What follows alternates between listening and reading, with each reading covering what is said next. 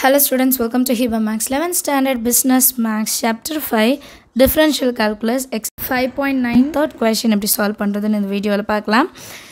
If y is equal to 2 plus log x, then show that x into y2 plus y1 is equal to 0. y value கொடுத்துட்டாங்க and என்ன proof பண்ண சொல்றாங்க? x into y2 plus y1 is equal to 0. இப்போ second order differentiate கண்டுபிடிக்கணும், first order கண்டுபிடிக்கணும், அதுக்கப்புறம் LHSல substitute பண்ணி 0 னு கண்டுபிடிக்கணும். Solutionல given என்ன? y is equal to 2 plus log x. So first இதை differentiate with respect to x என்னன்னு பண்ணலாம். y differentiate பண்ண போறேன். அப்போ dy by dx y1 is equal to 2 differentiate பண்ண constant 0 plus log x differentiate பண்ணா 1 by x. So y1 value என்ன 1 by x. அடுத்தது differentiate second order கண்டுபிடிக்கணும்ல, differentiate y1 with respect to x. இப்போ y1 நான் differentiate பண்ணனா y2 ஆயிடும்.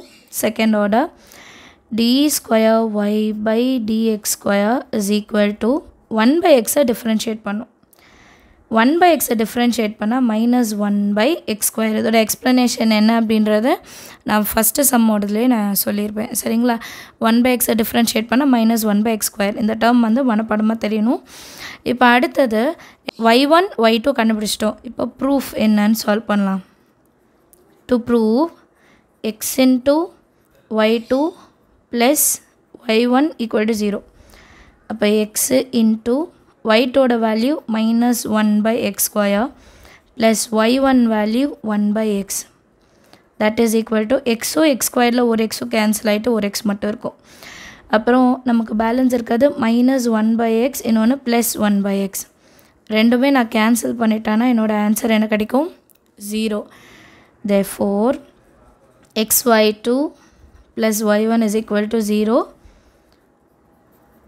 Hence proved ன்னு எழுதிடலாம்.